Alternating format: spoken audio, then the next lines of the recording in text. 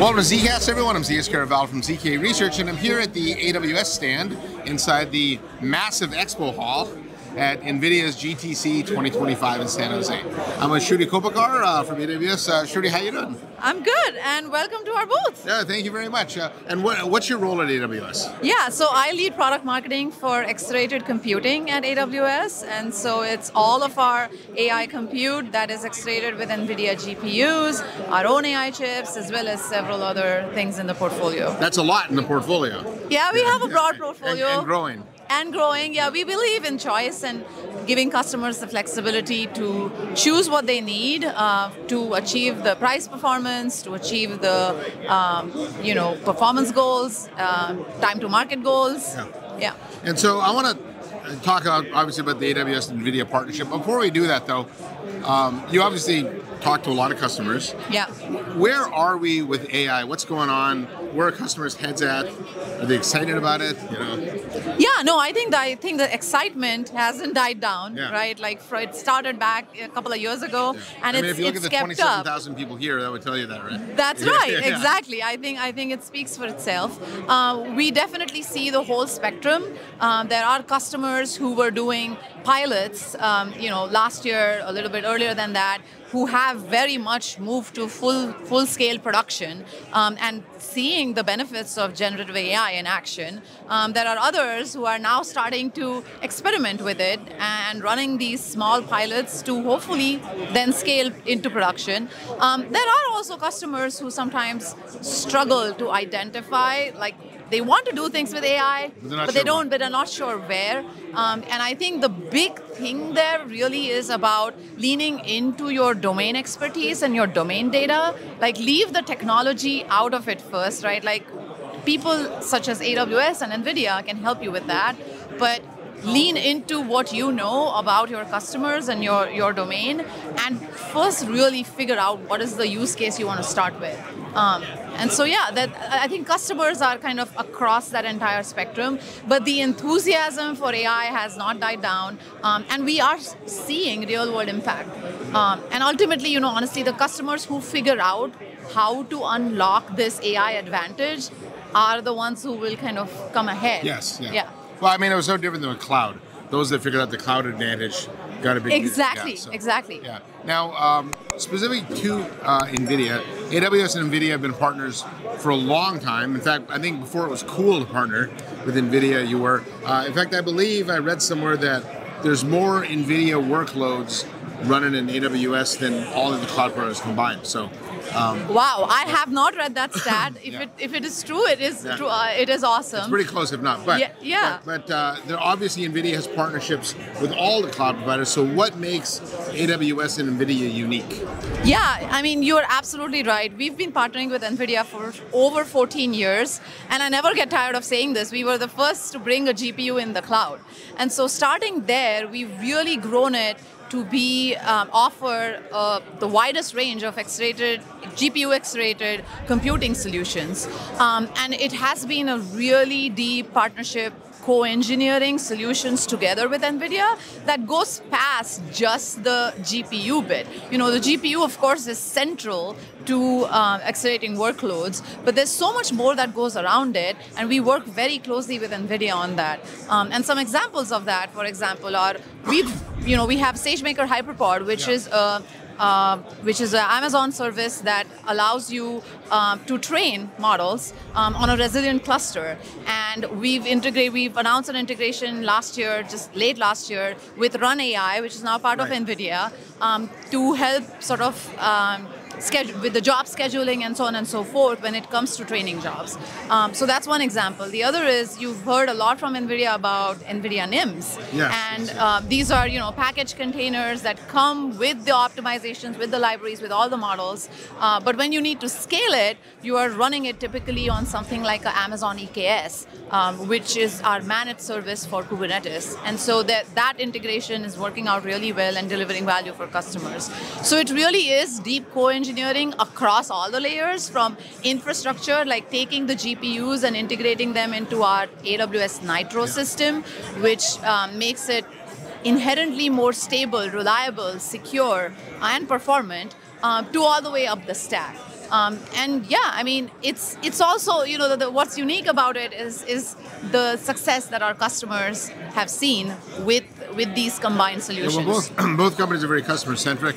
I think you know, not everybody's going to have the money to rack and stack a DGX or something like that, and so you know, by leveraging it as a service, customers can actually get started with their AI projects immediately, right, and not worry too much about it. Yeah. Now, you had talked about customers moving from pilot to production. Yeah.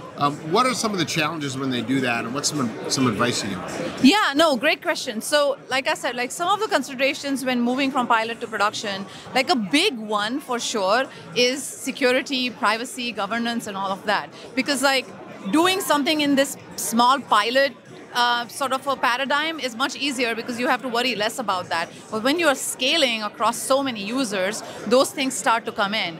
And so whether it be, you know, things like guardrails inside Bedrock or just the inherent security of our infrastructure, AWS and NVIDIA offer solutions that can help you address that. The other consideration, of course, is, as I mentioned, the domain-specific data and expertise. And we just launched SageMaker Unified Studio, which kind of brings all of your data and analytics together with AI and helps you kind of unlock your domain advantage in that.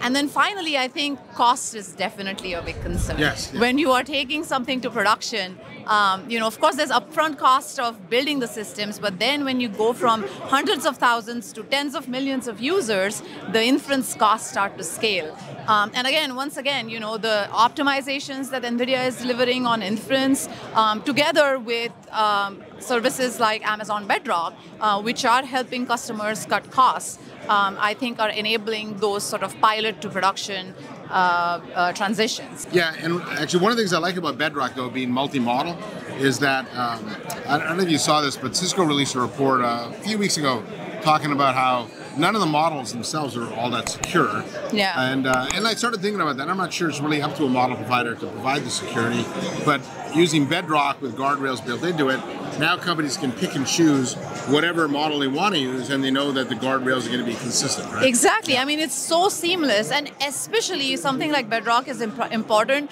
when customers are figuring out their use cases, because it's hard to say what model will work for your use case. And so to have an access to a service like Bedrock where you can just switch between the models, try it out, figure out what works, but your experience still remains consistently the same because it's all available through Bedrock.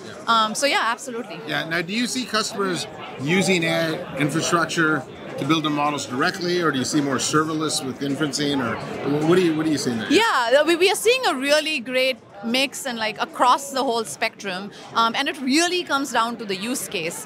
One great example is Adobe. So Adobe has invested in machine learning long before generative AI was even a word, and so they obviously had all the expertise they needed to go in and do this themselves. Like they wanted better control of their infrastructure, they wanted to track utilization, they had a Kubernetes orchestration already in place, and they wanted to continue using that. And so that's when, you know, a solution like our GPU accelerated EC2 instances with EKS, Amazon EKS on top. They also use Triton inference server. So they are a great example of people who want to use different infrastructure pieces and put it all together themselves. They want to build their own AI pipeline. On the other hand is a customer like Lonely Planet, who has amazing domain expertise in like the travel sector. And for example, for one of their use cases, they wanted to do content generation for itineraries and wanted to bring costs down. And so that's why they used Amazon Bedrock, because that was, you know, it was easy, it was seamless, and it helped them reduce costs. And then finally, we also have customers who are on the middle of the spectrum, like Perplexity, who build their own models. So they want that hands-on infrastructure, and they have the expertise too. You need to have that. They want that hands-on experience with infra. But, for example, for their Perplexity API, they also wanted to provide their customers with access to other models. And so that's where Bedrock came in. So it's a mix, and it really depends on your use case. We have customers who use infra for some pieces, but bedrock for the other, and everything in between. Yeah, that makes sense. Yeah, and it's really up to the customer to decide. Yeah. Now, you had talked about the kind of complexity in navigating this world of models. Yeah. And so what about domain-specific use cases?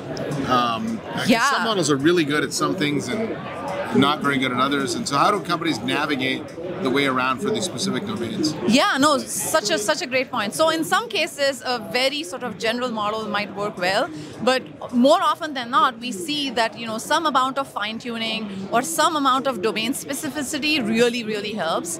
And so again, like one example of this is a company called Hippocratic AI, who is a startup, and we've been working with them, both NVIDIA and AWS, with our Activate and Inception programs, and they are actually building AI-powered clinical assistants to help healthcare teams everywhere avoid burnouts. And they have built what they called a constellation architecture, which is a system of over 20 specialized models. So imagine a model that is kind of focused on prescription adherence, another model focused on lab analysis. That's very specific. Yeah, another model that's focused on like guidance about over-the-counter medication. And they have this giant constellation of multiple specialized models that then together give the assistance that patients need and help healthcare teams. So that's one example. Another slightly different example of domain specificity is language adaptation. So we have several customers in Japan. A lot of the language models are in English. But in Japan, they wanted something in Japanese. Yeah. And so they started with base models such as Llama from Meta, and then they introduced Japanese data and trained them. And they actually we have several customers in Japan who use the AWS Trainium chips, which are our purpose-built AI chips, because it is a huge price performance advantage when they're training, pre-training from scratch. So that is another example of where fine-tuning or even pre-training for some sort of specificity helps. Yeah. All right, Shruti, so last question. For those people watching out there, everyone's interested in AI. Yeah. Just a couple of pieces of advice on how to get started. Yeah, I mean, I will take what I have experienced personally in my AI journey and kind of project that. I think it works even for the customers, which is to start small and scale fast. Like start with something small and identify a small use case, get it down, try things out, make it work, and then from there, scale fast. Yeah. And so, I actually call that chip shots, not moonshots. Right? So if you have this big moonshot project, you're just going to sit there and go, I have nothing. No idea. Yeah, you don't know where to start. But if it's a little chip shot, you can do those, and then eventually that leads you to the moonshot. Yeah, exactly. Yeah. That's awesome. I love that. Yeah, all right. Anything else you want to add? Yeah, I think that's all. Okay. Well, thanks, Shruti. I appreciate the time. So on behalf of Shruti Koparkar from AWS, I'm Zeus Caravallo from ZK Research, saying thanks for watching. Give us a like and hit that subscribe button. We'll see you next time on the next episode of ZKast. Thanks, Shruti. Thank you.